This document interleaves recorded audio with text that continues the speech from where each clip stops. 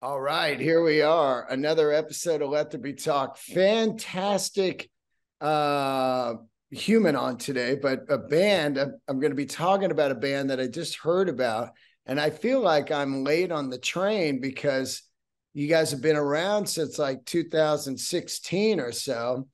And somebody sent it over to me a couple weeks ago, and I heard this song Algorithmic, and I was like, I got to have this Nice. band on right away.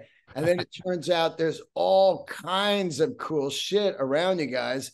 So introduce yourself. Cool. Yeah, I'm Mario Quintero from the band Spotlights. Spotlights.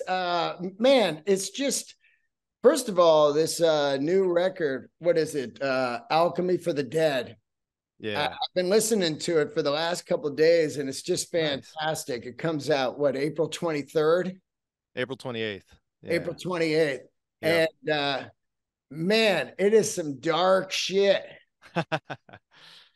Yeah, I appreciate that, man. It is dark. It's like, I mean, I feel like our music's kind of had a little bit of we always kind of ride the line of like sort of some dark shit mixed in with a little bit of hopeful, kind of sound. On this one, just kind of went for it.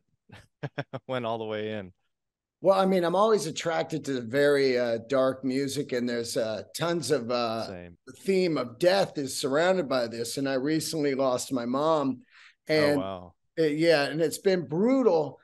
And I think that really what triggered for me is you constantly try to ignore death. Some people Yep. do. Some people Yep. glamorize it like, I can't wait till I die and I want to die young, that old thing. But, you know, for the most part, people, because I'm a comedian and I'll Sure. do a joke about death and people will just be like, oh, whoa. They get weird. And you can feel the room go like, dude, we're here to escape. Yeah. It is an interesting thing um that people do not want to talk about death. It's scary, right?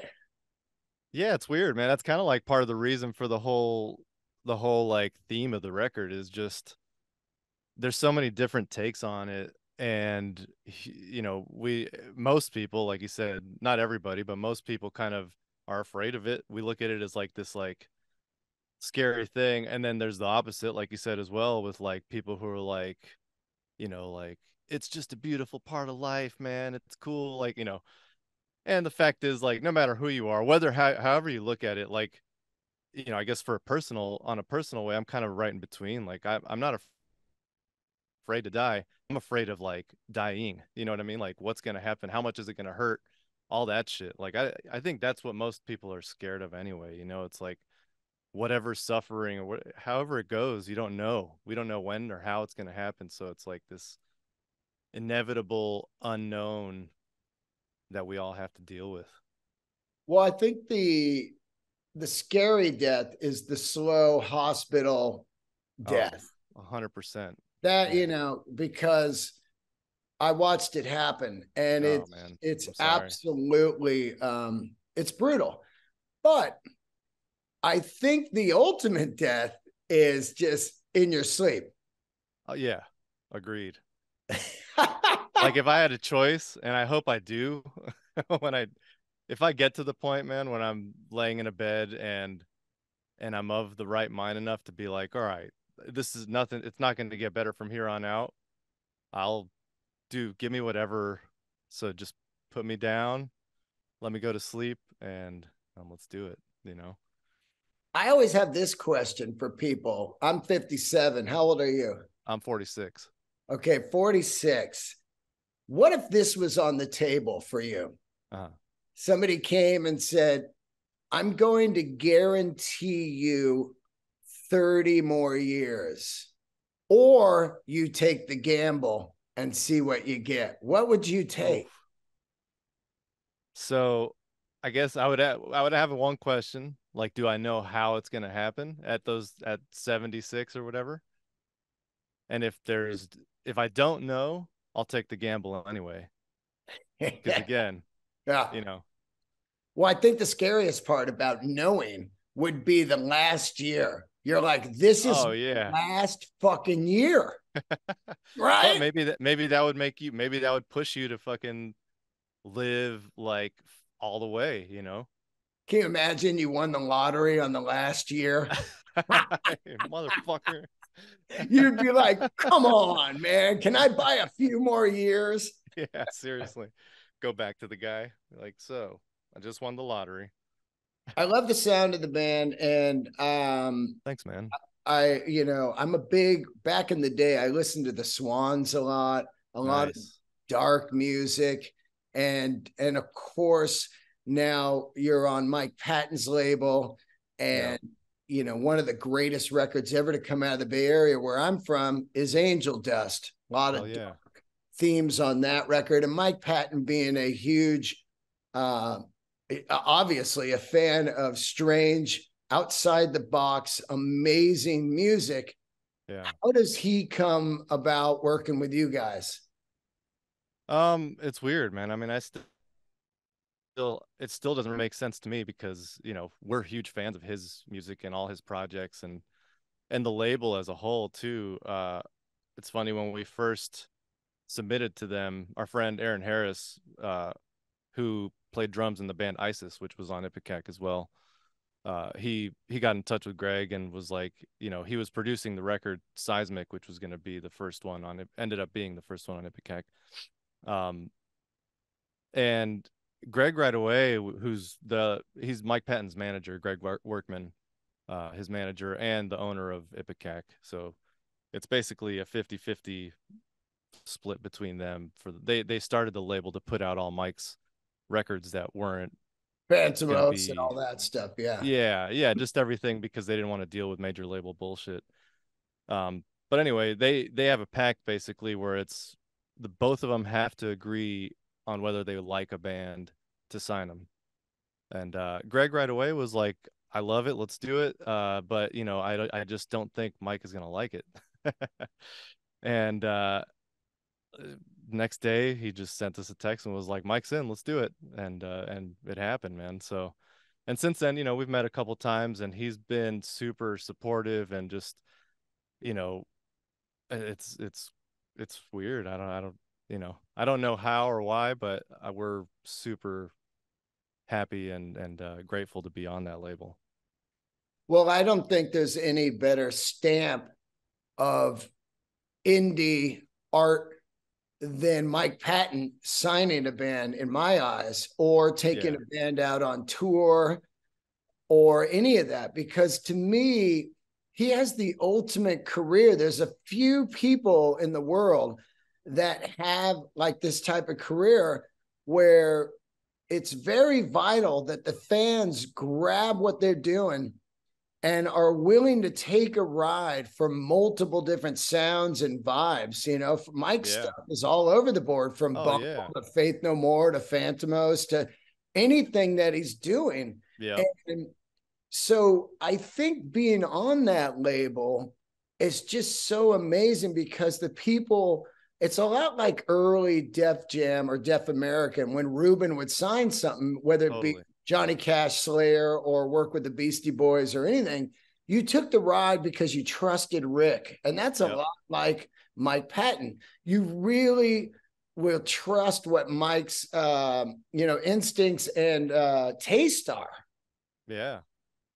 No, and it feels good. And I think, for us, it ended up being the perfect place because I don't know, people have trouble kind of pinning this down to like a specific genre or a specific sound or whatever. And I mean, I think unintentionally sort of been semi-fluid with what we do, even though I think we have a kind of a maybe a quote unquote sound to the band.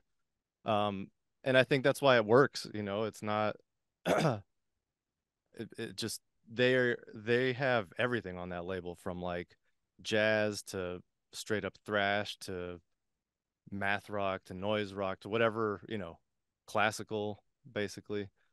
Um, so it's nice to be somewhere where you're not just kind of like lumped into like, oh, this is a post metal band or a post rock band because you're on a certain label, you know, and it Yeah, gives us the freedom to labeled do whatever we labeled by want. the label.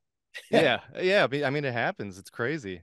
Yeah. And that's really like, I mean, as a musician, as an artist, as a fan or anything, like that's my biggest like concern with music really is like not being boring and not being stagnant really, like don't get stuck in doing the same thing over again or feeling like you have to do the same thing over again because people think you are part of this like scene or genre or whatever. So it's awesome, man. It's like you said, being having that stamp of approval kind of gives us the confidence to do whatever we want to do. And it's just awesome. The fact that they keep putting our records out is crazy to us, Yeah, you know. it's absolutely fantastic to know that there's people out there that are going, no way is this going to be on the radio. Right. It's such a weird world that, where people just, of course, we know what it is. It's the music business, but it's that world of Yep. somebody understanding, let's figure out how to put these records out and stay in business somehow. And that Yeah. key, you know what I'm saying? Yeah. No, and I mean it's nice to see now because they've picked up a couple bands, not necessarily new bands, a couple new bands, but the label seems to kind of be like having a little bit of an upswing now too.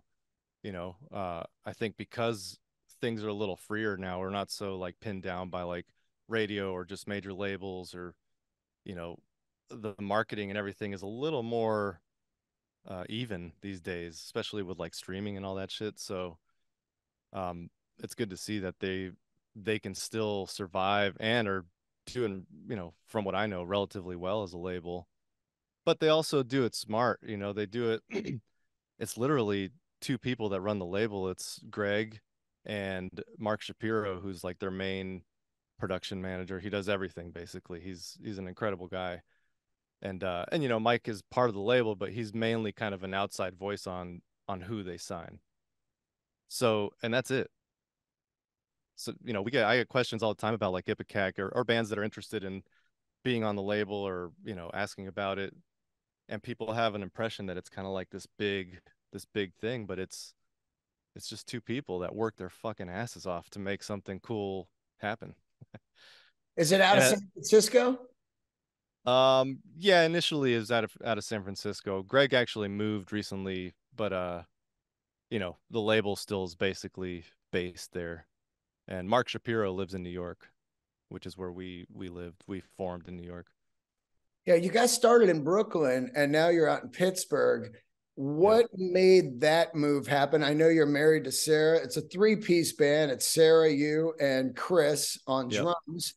What made you move? Was it during COVID a way to survive as artists, getting something cheap and being able to record and be all in where you're at? Because I know you recorded the record at your house.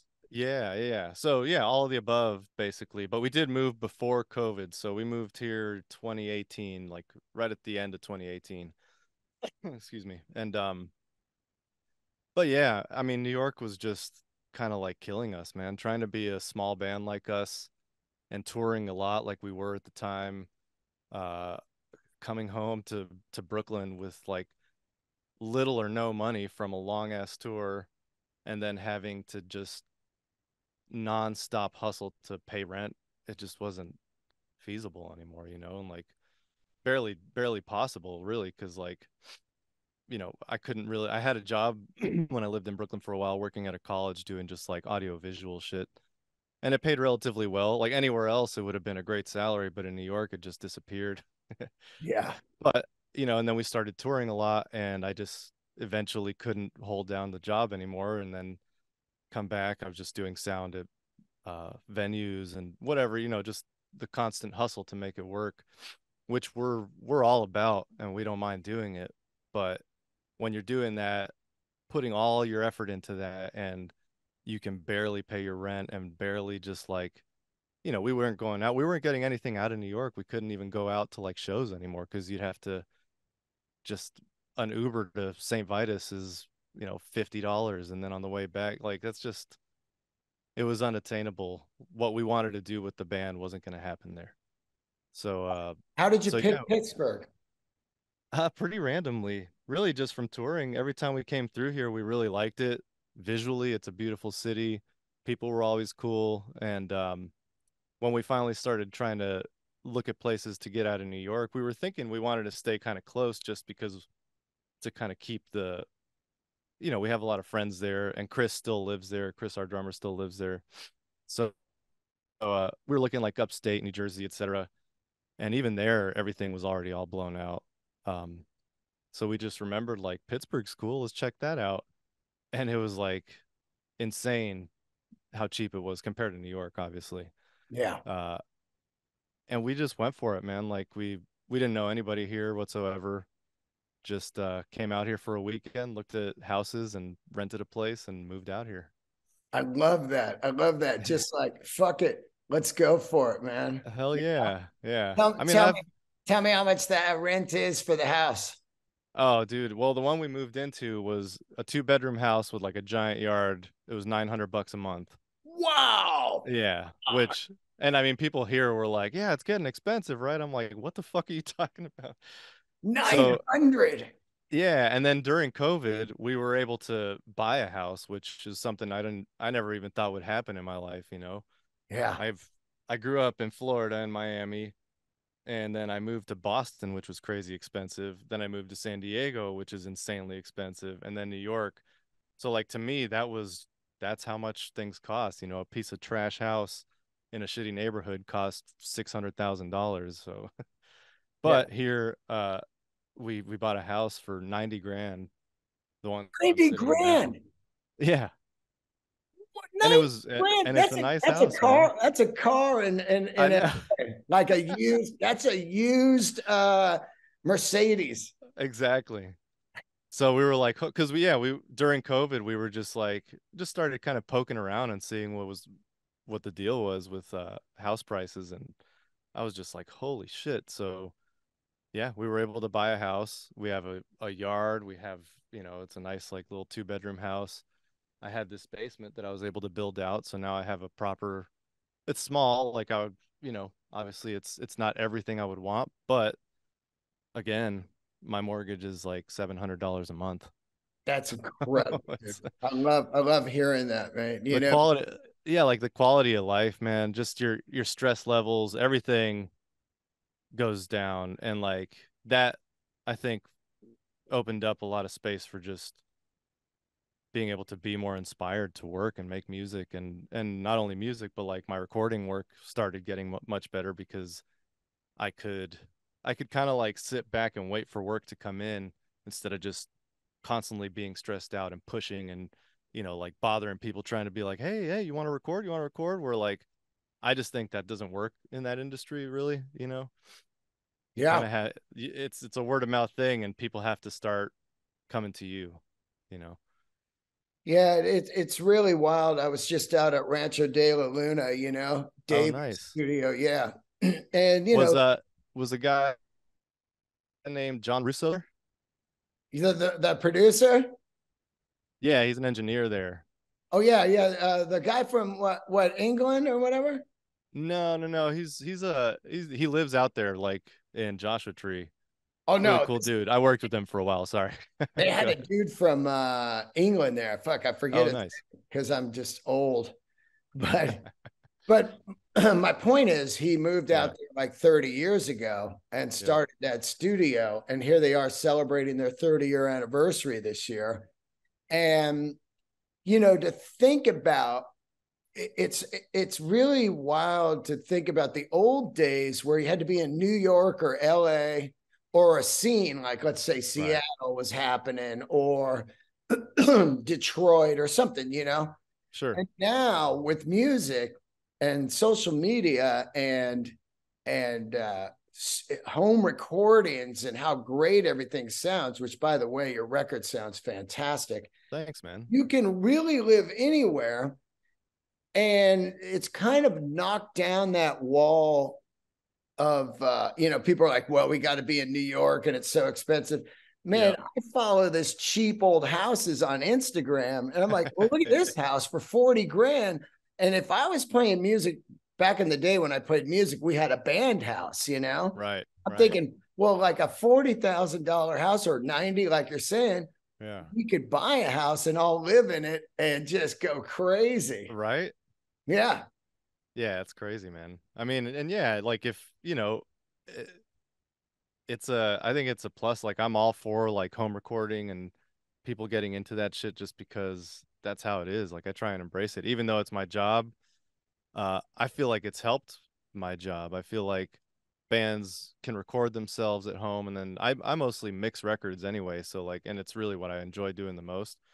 Um, and that's kind of the thing where like, you know, you can kind of learn how to record, and it's a little easier to do, but the mixing part, it takes a long time to get to that point where I've been doing it for 25 years, and I'm still just like scratching the surface. I feel like, um, so it's actually helped because so many bands are able to record without having to spend thousands of dollars on a studio, get relatively decent tracks, and then they send them to me, and I have something decent to work with. Yeah. Now let's get into how you start. How do you start Spotlights, and what was this your first band, and what was the initial influences? Like what were you listening to get into this? Were you into like Nine Inch Nails and Ministry and all of this, or what guides you into this, instead of just being, hey, here we are, a rock band? I mean, we never really like Spotlights itself. I've played in a bunch of other bands, and Sarah and I actually played in a band before Spotlights when we lived in San Diego. Um, but this band, the point of it really was for us to just do something, for Sarah and I to do something that like we didn't we didn't have to like we weren't going for any specific sound. It was just like let's make what we want to hear. Like basically form our favorite band. That's what the goal was, to like make something that we wish other people were making. Um, so there wasn't necessarily like, and I do love Nine Inch Nails and Ministry and tons of other bands. We both have a lot of deep influences, I think, but there wasn't anything in particular where like we were like, okay, I want to be kind of a heavy band that sounds like this. It was just we just started kind of playing and not holding back whatever was coming out. So like at the beginning, it was really kind of more electronic. I was playing drums and Sarah was playing bass, and we even played a few shows like that. But I'm just more of a guitar player, so I started writing more guitar stuff, and eventually it just made sense to get a drummer, and we ended up forming kind of what it is now. But for all of the records, and even especially now, like the new record, we've never gone into we've actually gone into it trying not to have a specific influence, trying not to be like we've been listening to so and so a lot, which I'm not a big music listener. Like I'm kind of, maybe it's because I'm working on music a lot or whatever, but I'm not caught up on like what's happening new or anything like that. I basically listen to the same bands I've been listening to for since I was like 15. Who are those bands? Uh, I mean, it varies, but a huge one. I grew up basically listening to like The Cure, Depeche Mode, New Order, things like that to begin Joy with. Division. Not too much Joy Division really, but yeah, kind of a weird mix. So I had two older sisters, and they had super diverse tastes as well, and I would just raid their tape collections and record collections. Um, so it was a mix of that, and then when I was about 12 or 13, starting to get into, I was skateboarding. And so like I started getting into punk rock. So bands like Bad Brains and Fugazi, and a little later, more like post hard rock stuff like Helmet, Quicksand, bands like that. Um, all mixed in with more like older new wave stuff. I think that was kind of like my molding when I was young. And it's still there. Bands like Jane's Addiction, like early Jane's Addiction was a huge one for me. Pixies, uh, yeah, That's it's a like big me. I melting pot. mean, when you're growing up in the 70s and 80s, it's kind of like you're just into all kinds of stuff. One of my Yeah. favorites, of course, is Devo and Gary Newman. And I've Oh, had hell them yeah. both on the show. And these It's people, amazing. were just mind-boggling, and Kraftwerk. I'd play them at the same time I would play AC/DC. Hell yeah. There were no rules. So Yep. yeah, I get it, man. It's just it was a plethora of just incredible music that was all over the board. Yep. Yeah. And I mean, Especially once Lollapalooza hits, oh hell yeah. Yeah, like first Lollapalooza, I didn't get to go to the first one. I went to the second one. But I mean, that lineup for the first one was amazing, you know. Well, the I second think one was insane. the second one was good too. Ministry was there. Ice Yeah, it Cube, was like Ice Cube, Soundgarden, Pearl Soundgarden. Jam, Oh, uh unreal. ridiculous. Yeah. Oh Uh man. but yeah, you know, I mean it's like we do love music. We're just not we're like a weird kind, at least I'm like a weird type of music fan, you know. I don't really go searching out new bands or anything. Friends send me stuff all the time, and sometimes I dig it. Even if I really dig it, it's hard for me to kind of become like a new fan of something unless it really just blows my mind somehow, you know. If it has to have something real specific to like draw me in. Um so yeah, I don't really, there wasn't any specifics influences that really made this band what it is. That I, you know, I of course there is, like I think everything around us influences us all the time. Uh it's just it's hard to pinpoint something down. Man, I'm telling you, I do this show, and in 1 week, I heard this band, The Machine, and then you guys. And Uh weekly, it seems like this happens to me. I'm like, holy shit, this is great. I mean, that's I awesome. can't even. I just heard this group was Eve's Tumor. They got Okay. 5 records out. Never even heard of them. Unreal, so Yeah, the amount of great music out there is so mind-boggling to me. it is. And people say it's hard to keep up. It is, but I just keep notes in my iTunes or my Amazon Music, and I Yeah. constantly make sure that I go and listen to these again, and not just listen to them 1 week and never hear them again. Right, right. So the amount of great music out there is just insane. It is. It's crazy, man. It's I think it's awesome. Streaming and all that shit gets a bad rap, and there's a reason for it, of course, but I've just, especially for bands like us who've, it's a struggle to, I don't know, we're just a small band, and it takes a lot of work for us to like build little bits of fan base little by little, year after year, and touring our asses off to like get to a place where it's sustainable. Um, but it's awesome for everybody to have the platform now, that didn't exist before.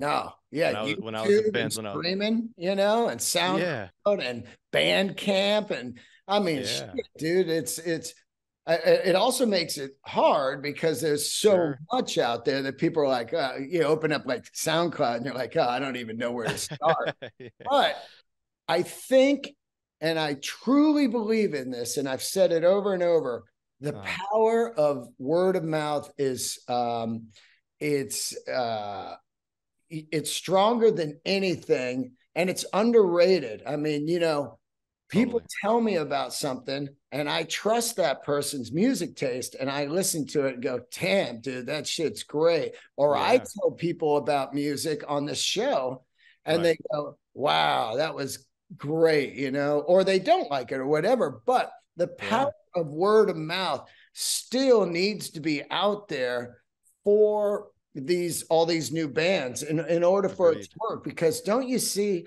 I know you see it and I see it. I've been a comedian now on my 14th year. It's Wow. real slow. The each year you're like, okay, I've got like, a couple hundred more people at a venue Yeah, or whatever. It's right, mind-boggling, but it could just take one thing. And as corny as it sounds, a viral video or Chino Marino or Mike right, Patton championing you. With me, it's Bill Burr. People going, right. him going, hey, go He's see this amazing. guy, or touring with him.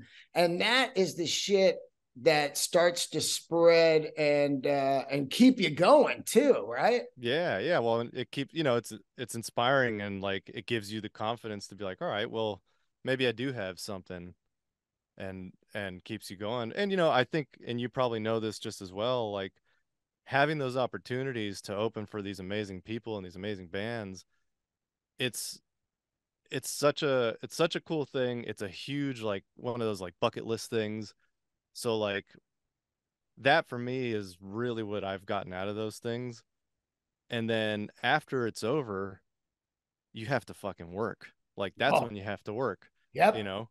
Oh yeah. Cause yeah, you've been on a tour playing state, or not stadiums, but like let's say arenas or uh theaters or whatever it is. And then you come home and you're like, all right, now let's go on a headline tour. And it's like, oh, okay, now there's 10 people here again. So It, you really I have to just use. It's Sorry, go ahead. amazing you say that, dude, because I was just talking to somebody about this because they're always like, hey, man, how come you're not here or there, you know? Right. And as I did this arena tour with Bill all last year, Yeah. um, Amazing. we had 12 to 15,000 people in the room. We're still fighting against ADD Yep. because people will go, I love this guy or this band. And the next day they don't even remember. Yep. So it almost takes a next level type of fan that goes, hold on, let me follow these guys on Instagram and let me go to their website and see where they're playing next. And let me buy Yep. a shirt. It totally takes, because Mike Patton and Chino and these guys can open the door for you and you can kill it, but it's still a responsibility of the non-ADD fan to go, let me write this down real Yep. quick before I forget. Yeah. I mean, it's like it's basically they open the door to a hallway and you have to keep walking through that thing until, I don't think there really is an end, but like that's what a lot of people don't seem to get. Like we're a really small band. Yeah. Like, And I'm a real we've had, small comedian in the spectrum of right, it. in the scheme of the whole thing, it's like Totally. just because we have those opportunities doesn't mean like all of a sudden we're raking it in and killing it at shows, and we're doing better for sure. But it's been, we toured with Deftones in 2016, so it's been what, 8 years now almost, and we're still just like barely, you know selling out like 100 cap room. I And hear you. Dude, I it's could relate I with would you so hard. I never thought it would happen to me. So like that's fucking awesome. And I take everything with gratitude, dude. If like 10 people show up and they're into it and they're real fans, that's what's important to me. Same here. And we've also like not avoided, but I guess we're just not those people. Like I think some bands and artists or whatever can have sort of like a shtick that hits and works, and they capitalize on that real quick. And you see a lot of those things go up fast. They get a million followers all of a sudden, they hit this big kind of moment, but then it just kind of like fades away. Where like my hope is to keep building those 10 true real fans over and over and over again until whatever. Like Yeah. there's not really a goal for it. It's just what's important is that the people that are there are actually there for you, not because it's the cool thing to do. Right. Right. It's that old saying of watch out what you get famous for also, because some Yep. people will jump on to some kind of coattails type of sound Right. and it's really not even what they're into, or they don't even know what they're into.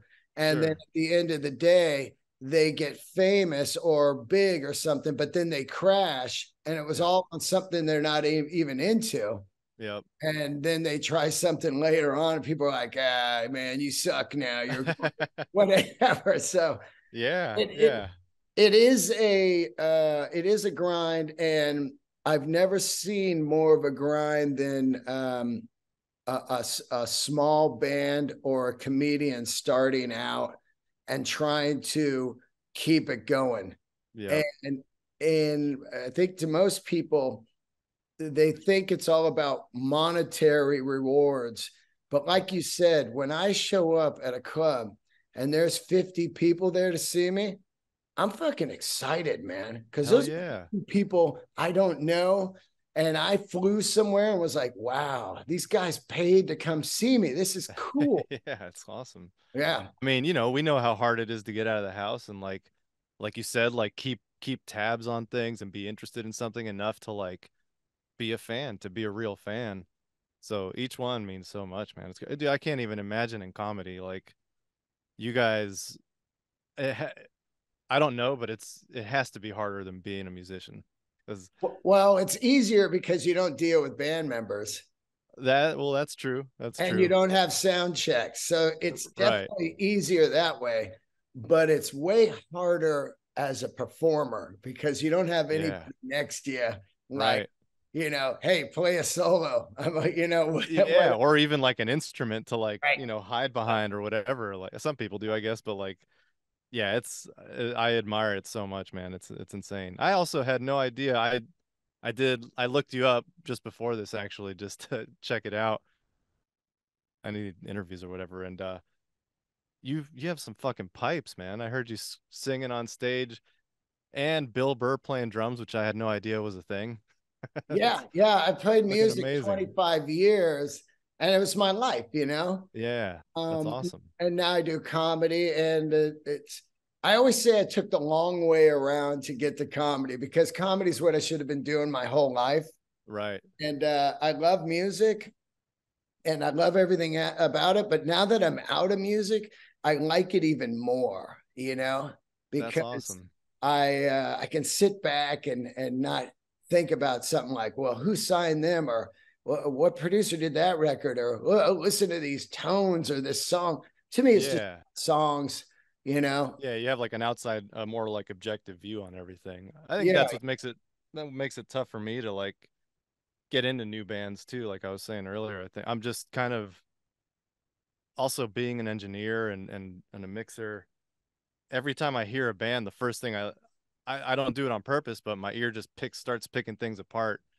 Not necessarily in a judgmental way, but that's what I start to pay attention to. So if it's right. got like a weird snare drum, I have a hard time liking the record, or whatever. Oh, Things like you that sound like just one of those Saint Anger Metallica yeah. Oh, people. Jesus Christ. Man, that Lars snare. I'm like, yeah, with me, I'm like, I'm not even listening to the snare. And I I played know. music all my life. What are you? Yeah. I'm listening to the song, man. It's so crazy. I Dude, I know. can't believe his guitar tone. I'm like, who gives a fuck? Yeah, and you're right. Who gives a fuck? It doesn't matter. Like Yeah. Listen to it some of really that doesn't. Fugazi stuff, man. It's just Oh like, yeah. just all distorted and ran into Super studio. raw. I Yeah, know. super raw. And now it's funny because you get people who are like, we want it to sound like that, and it's like, well, all right, just Yeah. don't try too hard, and you'll. Don't have any I money mean, then. be a great band and don't have money, yeah. But Let me ask you, are you a comedy fan? yeah, huge comedy fan. That's cool, man. That's cool. Do you go see stand up at all? Mm, not as much as I'd like to. We recently there's a. Do you know that it's like a? I found it on Instagram, but it's Don't Tell Comedy. Oh yeah, yeah. They do We went. pop-ups. Yeah, we went to one of their shows here in Pittsburgh recently, and it was awesome.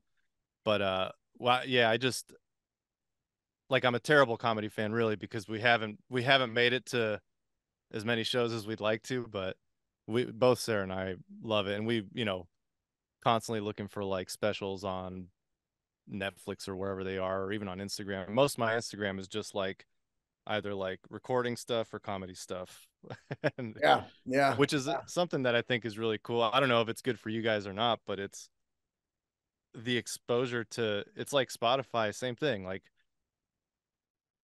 I've never seen so many comics in my life until like the last couple of years. It seems like there's just like, or maybe I just caught on to it recently, but there's so many people who are hilarious on Instagram. And, I keep finding every day it's like somebody new that I like. So Yeah. maybe it's not music for me, but it's comedy. So it's like the opposite. Yeah, I think that, like I said, social media being a double-edged sword, a Yep. total demon, and also a necessary and good tool. Sure. It just, Yeah.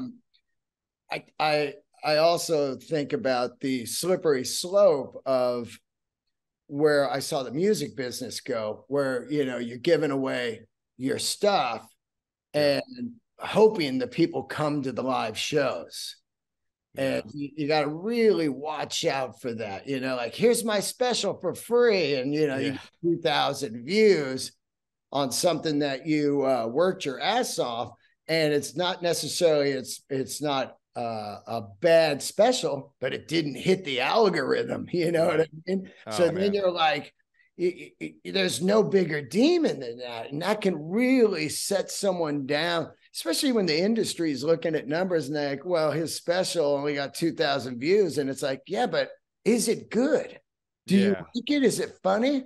Then figure out how to get them to the another level, and same thing with music out there, the Totally. algorithm is just fucking crazy. It is, man. It's the worst. It's the worst part of it, and not even the algorithm itself, but how it fucks people up, like you said. Like, we're so concerned about the numbers and the perception and the image of like, you're not even, people don't even worry about the product anymore. They're like, well, is it numbers or, like, Yeah. but I do think there's kind of a fine line to ride there. And again, we've kind of tried, I really just don't give a shit about that. So like we've kind of made sure that like everybody who likes that page is somebody who actually liked that page and really is like into the music. And it's crazy, like it's been so organic, I think, because of that.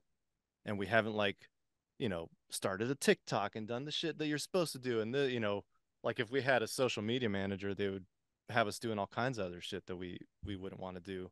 Right. um because I'm not just shooting for numbers. Like, I would rather have 500 followers on Instagram and have all those 500 people show up at shows than have, which I've seen it happen. I mean, we've toured with bands where I've seen this happen, where like they'll have 100 plus thousand followers on Instagram and nobody's coming to the shows, you know. Yeah, well, perfect example. I've got 70,000 Instagram fans, and I'll put a video up and I'll have about, 2,000 likes. So the numbers don't mean shit. Right. I tell people that all the time. No. Do you like the record? Do you like the comedy? And that's Exactly. what means the most to me, is like, I'm doing this for me. And if somebody else digs it, then fucking cool. But I'm not going to stop because I didn't get a million views on YouTube. Yeah, You know what I I'm know. saying? I've been doing this show for 11 years and, Yeah. almost 700 episodes. And That's fucking crazy. it's a personal like fulfillment of pleasure to me of like talking to people like you, or the biggest star ever that I loved growing up, say Yeah. being, AC/DC, or Josh Homme from Queens of the Stone Age, or Right. fucking Gene Simmons, whatever it That's is. insane. This Yeah. is I started this in a studio apartment, and it's been going 11 years, and people from around the world hit me up daily, love this show, and it's fucking wild. Like, I feel like that's what's more important when you get those messages from people, or like Yeah. real fans where they're like, man, like, I love what you do, and it's real and genuine. It doesn't matter how many. It's like the fact Yeah. that that person took time to do that is huge. And Especially, you could be having a bad day, and yeah. the fan does not even understand how much that fueled your fucking tank that day. You Yep. get up, you're like, God, man. And then you get an email, dude, I had a hard time during COVID, but your Oh yeah. music got me through it. I just wanted to let you know. I wanted to take the time to let you know. And you're like, whoa, I got enough Yeah. gas to go through this day now. Yeah, man. Hell yeah, it's amazing. I love it. It's like that's really what makes it worth it.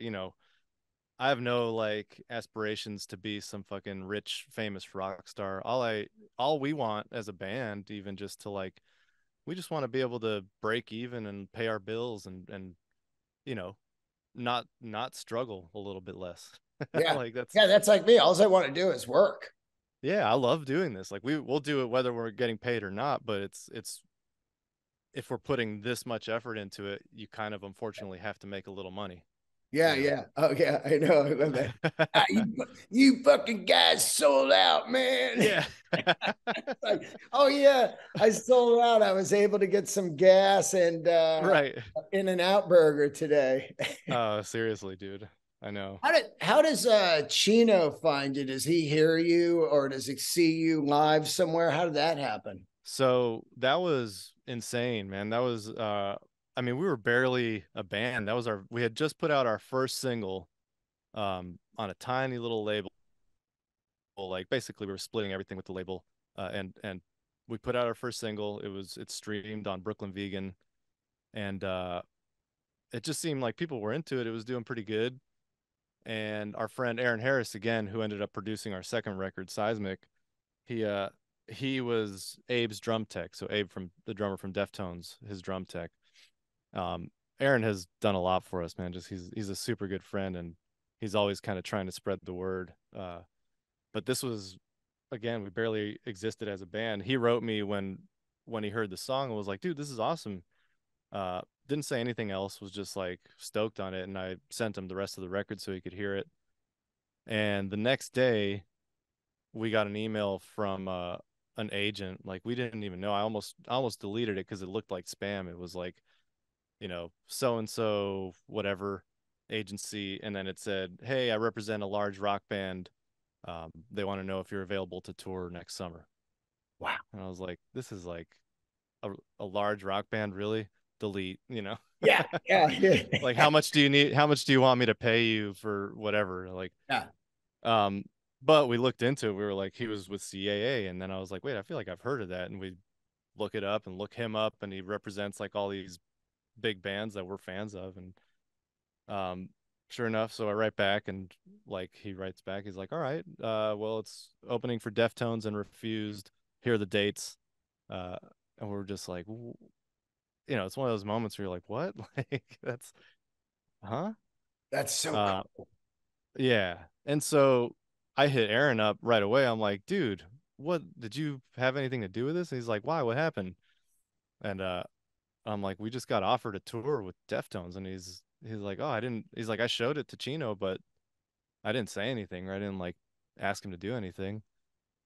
So he passed that song on to Chino, and then he was like, he found out that they offered us the tour. I mean, this happened like within like 3 days. It was crazy. So we sent Chino the rest of the record, and he was into it, and yeah, we ended up doing the tour. And again, I mean, at that point, like, talking about numbers and Instagram bullshit, I think we had like 550 followers on Instagram Wow. when that happened. Wow. It's funny is, man, I've Crazy. known Chino for years. I ran into him like a year ago, just walking through. I was going to look at an apartment for rent, and he Nice. was just walking through the same neighborhood. I was out, and I hadn't seen this guy in 30 years. And he goes, "Do you That's know crazy. Ray?" And I was like, "Whoa, man." So weird. But the That's great amazing. thing about Deftones and Tool, of course, is just giant. But these type of bands that were really just a hardcore following and can work the rest of their lives, and they constantly put out good music and are Yep. constantly, just able to just survive on their art, which is Yeah. amazing. Oh, it's awesome, man. It's an inspiration for sure. And it's really cool when you get an offer like that, you never know what it's going to be like. Like, when you show up, and if, like, we didn't feel like we belonged there yet. We were like, what the fuck are we doing here? But first day, they all were just like buddies. They were just like, what's up? You know, That's great. friends right away, and didn't treat us like anything different. They were just, we felt 100% comfortable right away. And so that first show, all those nerves kind of like melted away, and I it just felt like we were supposed to be here. It took a while to obviously really learn how to, like, I mean, this was literally our first tour as Spotlights. We had done a little bit of touring before in other bands, but nothing like this. Yeah. So it was like, kind of like, oh, here you go, and just getting thrown into, our first show was in front of like 4,000 people. Yeah, in Uh, your 40s too. That's what I love. You're like in yeah, your 40s and you're yep, like me, like late in life, and you're like, oh, and which makes it great because you're like, oh, I'm ready for this now. you know? Hell yeah. I would have fucked that up if I was 22 and that happened. I would have done something stupid or like Yeah, gotten too drunk the first night and gotten kicked off the tour, whatever, exactly, you exactly. know. Well, I'm fired up. I'm getting ready to see you guys May 11th at the Palladium with Bungle and Melvins. Uh, Nice. I've been friends with Scott Ian and Dave Lombardo for years and years. That's I've been awesome, man. a giant fan of Mike Patton. It was funny, Mike Patton.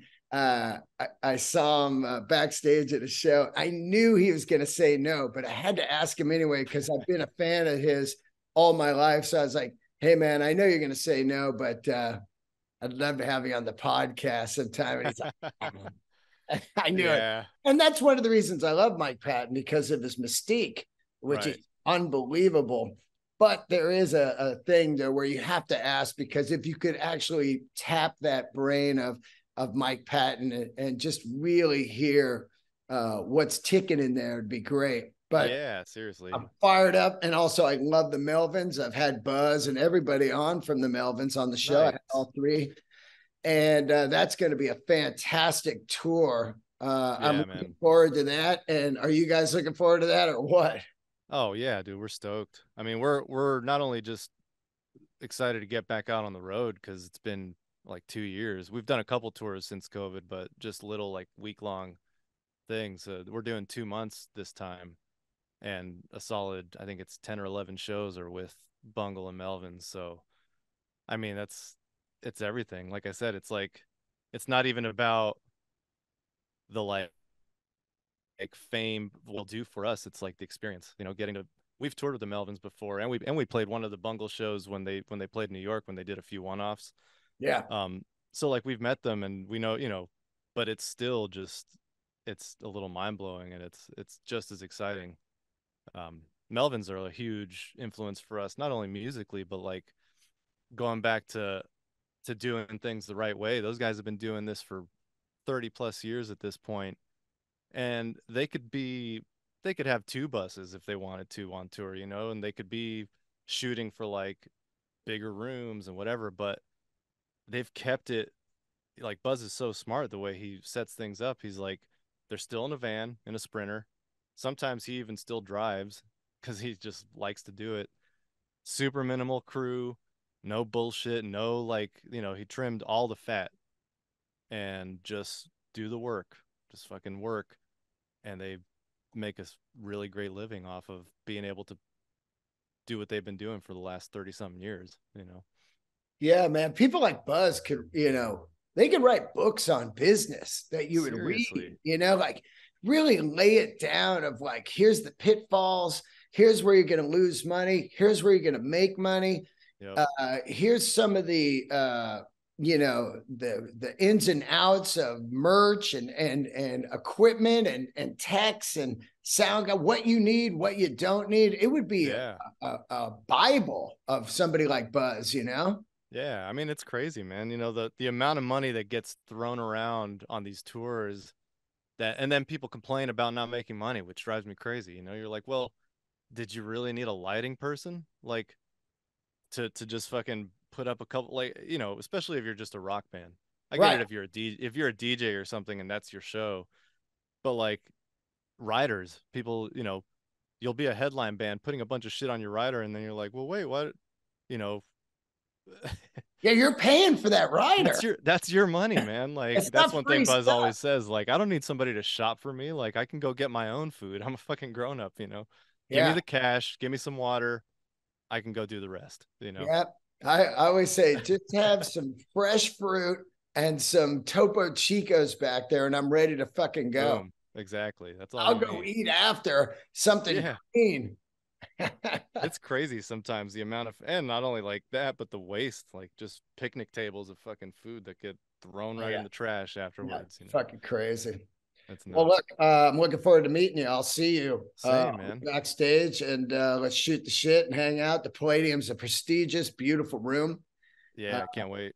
yeah, it's going to knock you out. And that Bungle Melvins lineup is right up there with Mastodon Gojira for me, just That's great lineups this summer coming coming. up, huh? Yeah. Yeah, I know. man. I'm hoping to catch that. And look, like I said, looking forward to meeting you. The record comes out April 28th.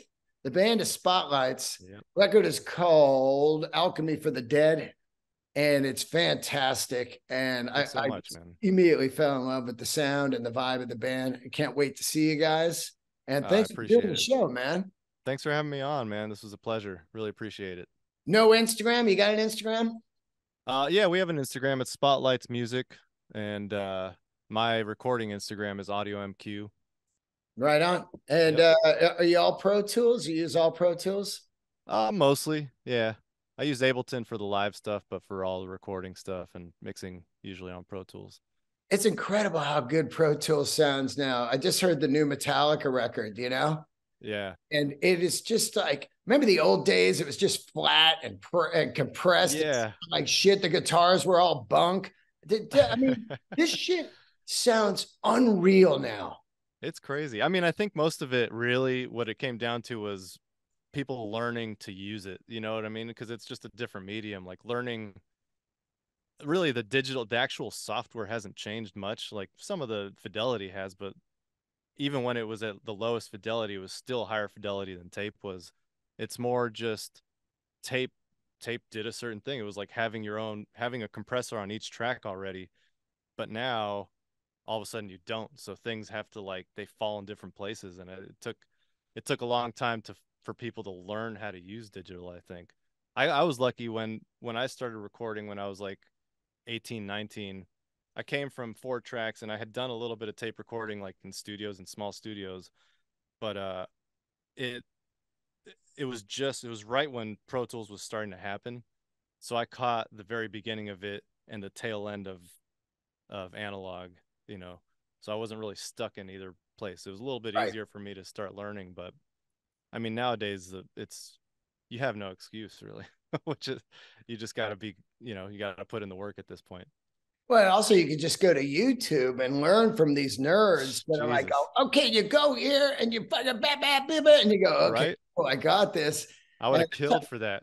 that's oh God, can you imagine? I mean, I remember recording on ADATs, Yep. and Hell just yeah. going like, well, I mean, it sounds like shit, but it's free. Yeah. It's like Exactly.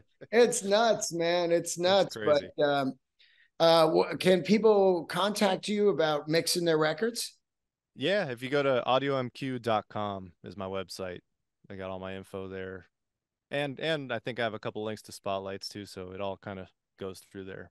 Great, great, Yeah. great talking to you, man. And Thanks so can't much, wait to Dean. see you.